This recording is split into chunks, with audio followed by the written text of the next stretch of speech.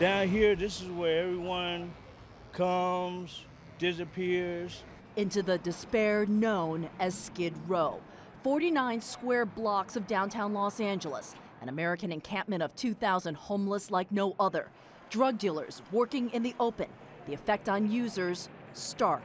Mental illness as rampant as is the trash on the street. In the city of angels, few care to retrieve the discarded. Doing all right?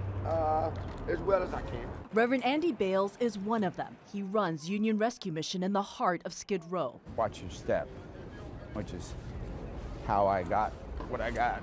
What he got was flesh-eating bacteria in his foot, contracted while walking through these streets.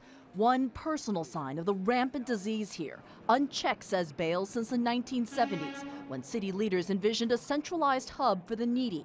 Time devolved that idea into something else. The police are trying to maintain peace in an impossible environment.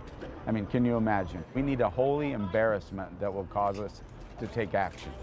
Do you think that holy embarrassment is coming? If it hasn't come this week, I believe it's coming soon. This week, when LAPD officers shot and killed an unarmed homeless man in a violent encounter caught on tape, a rare Skid Row death noticed.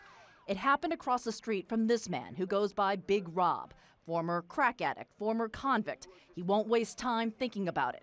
He worries about making a buck being a street barber. I don't care because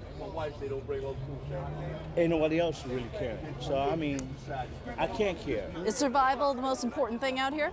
Survival is the only thing out here. Out here, but also inside the shelter. Is this all your stuff here? This is all my stuff. Homeless for months, Kimberly Watson and her twin 12-year-old boys survived domestic violence.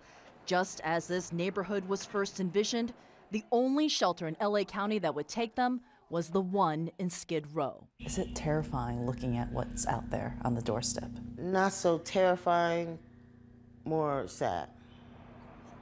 More sad.